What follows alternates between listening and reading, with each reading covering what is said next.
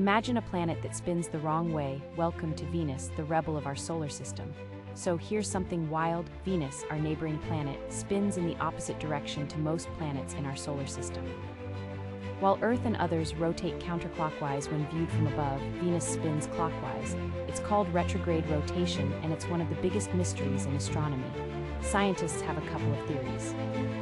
One idea is that Venus might have been hit by a massive object billions of years ago, flipping its rotation.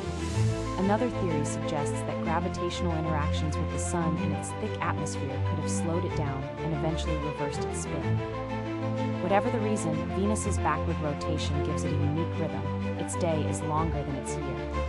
That means it takes Venus 243 Earth days to complete one rotation, but only 225 Earth days to orbit the Sun. Talk about a cosmic oddball. What do you think caused Venus's backward spin? Share your theories in the comments below.